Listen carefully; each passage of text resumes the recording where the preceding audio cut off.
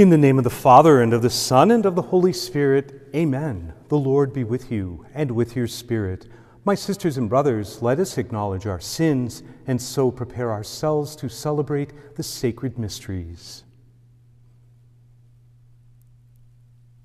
Have mercy on us, O Lord, for we have sinned against you. Show us, O Lord, your mercy, and grant us your salvation. May Almighty God have mercy on us, forgive us our sins, and bring us to everlasting life. Amen. Let us pray. May the working of your mercy, O Lord, we pray, direct our hearts aright, for without your grace we cannot find favor in your sight. Through our Lord Jesus Christ, your Son, who lives and reigns with you in the unity of the Holy Spirit, God, forever and ever. Amen.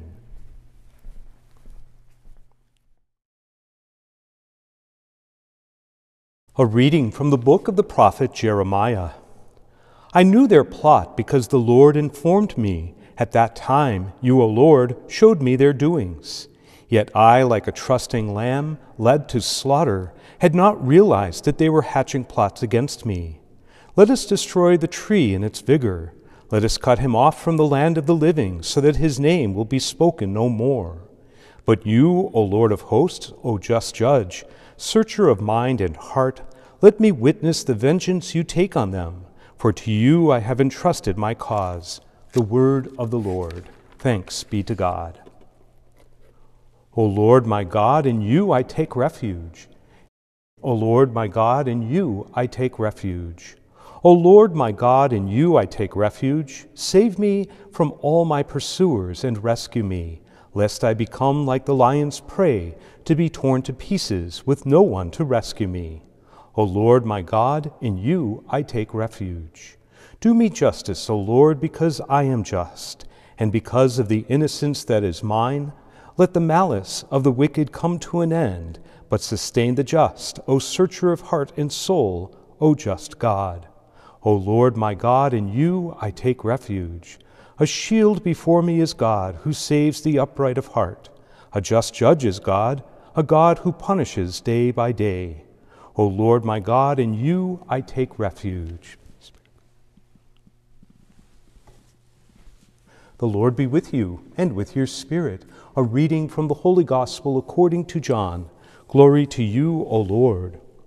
Some in the crowd who heard these words of Jesus said, "This is truly the prophet." Others said, "This is the Christ." But others said, "The Christ will not come from Galilee, will he?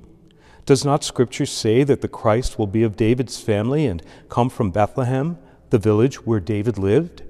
So a division occurred in the crowd because of him. Some of them even wanted to arrest him, but no one laid hands on him. So the guards went to the chief priests and Pharisees, who asked them, "Why did you not bring him?" The guards answered, "Never before has anyone spoken like this man." So the Pharisees answered them, "Have you also been deceived? Have any of the authorities or the Pharisees believed in him? But this crowd, which does not know the law, is accursed." Nicodemus, one of their members, who had come to him earlier, said to them, "Does our law condemn a man before it first hears him and finds out what he is doing?" They answered and said to him, "You are not from Galilee also, are you? Look and see that no prophet arises from Galilee." Then each went to his own house. The Gospel of the Lord. Praise to you, Lord Jesus Christ. To those who really understood him, Jesus' teachings didn't suggest comfort and joy. They objected to him as a dangerous firebrand, an idealistic radical who had no grasp of reality or the complexities of the world. And it's true, Jesus' gospel is not one of comfort, at least not to the comfortable, nor is it a gospel of peace to those at war with themselves and others, nor is it a gospel of love for those who are concerned only with themselves. We hear, "Love your enemies and pray for them. Invite to your table the poor and those who in no way can repay you. Forgive 70 times 7. Seek the lowest place. Take up your cross and follow." These are dangerous, radical, and subversive teachings that will surely undermine the comfortable and the complacent. Those lifestyles and threaten what the world often holds dear. The scribes and the Pharisees, and even some today, would agree that it is better to destroy than being overwhelmed by the vision we see.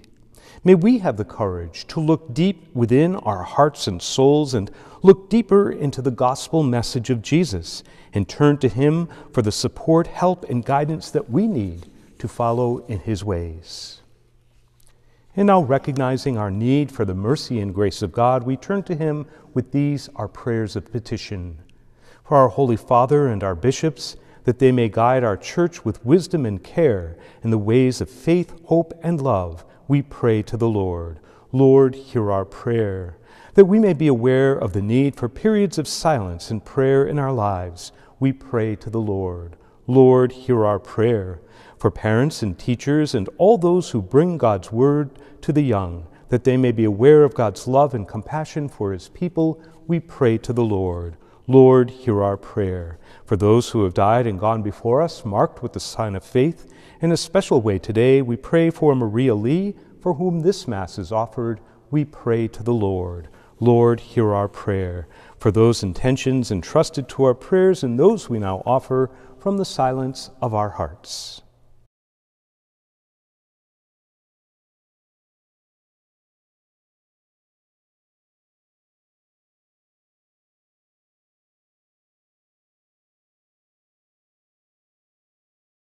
For these we pray to the Lord.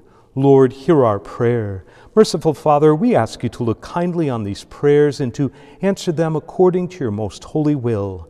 Fill us with true hope as we look forward to our celebration of the Easter mysteries. We make our prayer through Christ our Lord. Amen.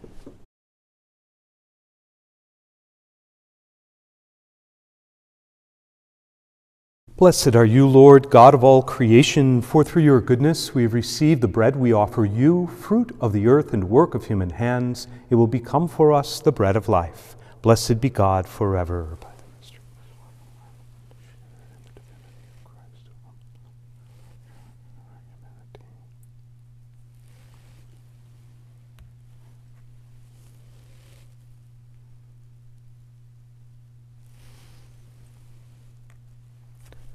Blessed are you, Lord, God of all creation, for through your goodness we have received the wine we offer you, fruit of the vine and work of human hands. It will become our spiritual drink. Blessed be God forever.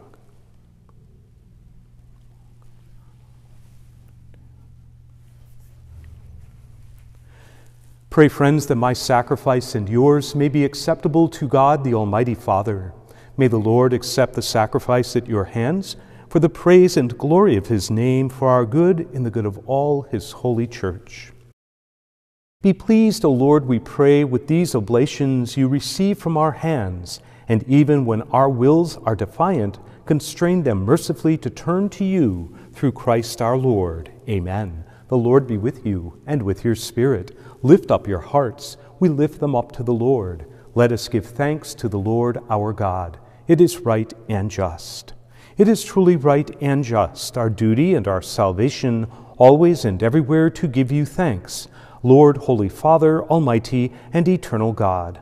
For you will that our self-denial should give you thanks, humble our sinful pride, contribute to the feeding of the poor, and so help us imitate you in your kindness. As so we glorify you with countless angels, as with one voice of praise we acclaim. Holy, holy, holy, Lord God of hosts, heaven and earth are full of your glory. Hosanna in the highest. Blessed is he who comes in the name of the Lord. Hosanna in the highest. You are indeed holy, O Lord, the fount of all holiness. Make holy, therefore, these gifts, we pray, by sending down your Spirit upon them like the dewfall, so that they may become for us the body and blood of our Lord Jesus Christ. At the time he was betrayed and entered willingly into his passion, he took bread and, giving thanks, broke it, and gave it to his disciples, saying, "Take this, all of you, and eat of it, for this is my body, which will be given up for you."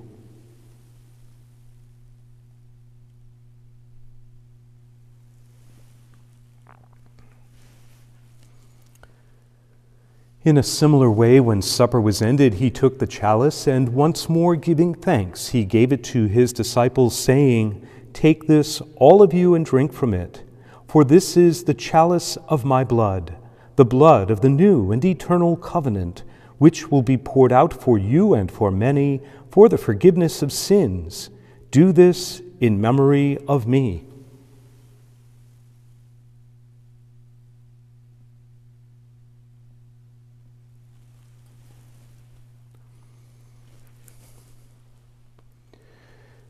The mystery of faith. Save us, Savior of the world, for by your cross and resurrection you have set us free. Therefore, as we celebrate the memorial of his death and resurrection, we offer you, Lord, the bread of life and the chalice of salvation, giving thanks that you have held us worthy to be in your presence and minister to you. Humbly we pray that, partaking of the body and blood of Christ, we may be gathered into one by the Holy Spirit. Remember, Lord, your church spread throughout the world, and bring her to the fullness of charity, together with Francis our Pope and William our Bishop and all the clergy. Remember also our brothers and sisters who have fallen asleep in the hope of the resurrection, and all who have died in your mercy. Welcome them into the light of your face. Have mercy on us all, we pray, that with the Blessed Virgin Mary, Mother of God, with blessed Joseph, her spouse, with the blessed apostles and all the saints who have pleased you throughout the ages, we may merit to be co-heirs to eternal life, and may praise and glorify you through your Son, Jesus Christ. Through him, and with him, and in him, O God, Almighty Father, in the unity of the Holy Spirit, all glory and honor is yours forever and ever. Amen. At the Savior's command, informed by divine teaching, we dare to say, Our Father, who art in heaven, hallowed be thy name. Thy kingdom come, thy will be done, on earth as it is in heaven. Give us this day our daily bread, and forgive us our trespasses, as we forgive those who trespass against us. And lead us not into temptation, but deliver us from evil. Deliver us, Lord, we pray, from every evil. Graciously grant peace in our days, that, by the help of your mercy, we may be always free from sin and safe from all distress, as we await the blessed hope and the coming of our Savior, Jesus Christ. For the kingdom, the power, and the glory are yours, now and forever. Lord Jesus Christ, who said to your apostles, "Peace I leave you, my peace I give you," look not on our sins, but on the faith of your church, and graciously grant her peace and unity in accordance with your will, who live and reign forever and ever. Amen. The peace of the Lord be with you always, and with your spirit. Agnus Dei, qui tollis peccata mundi, miserere nobis. Agnus Dei, qui tollis peccata mundi, miserere nobis. Agnus Dei, qui tollis peccata mundi, dona nobis pacem. Behold the Lamb of God, behold him who takes away the sins of the world. Blessed are those called to the supper of the Lamb. Lord, I am not worthy that you should enter under my roof, but only say the word, and my soul shall be healed.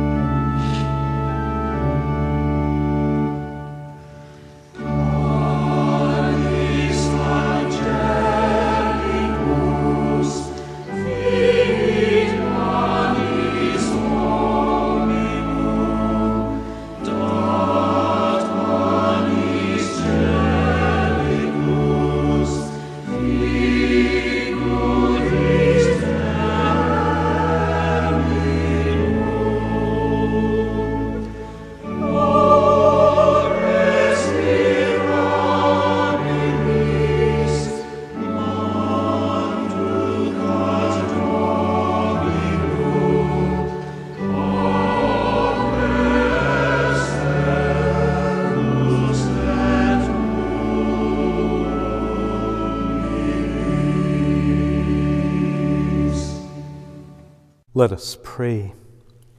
May your holy gifts purify us, O Lord, we pray, and by their working render us fully pleasing to you, through Christ our Lord. Amen. The Lord be with you and with your spirit. May Almighty God bless you, the Father, the Son, and the Holy Spirit. Amen. Let us go in peace to proclaim the gospel of the Lord. Thanks be to God.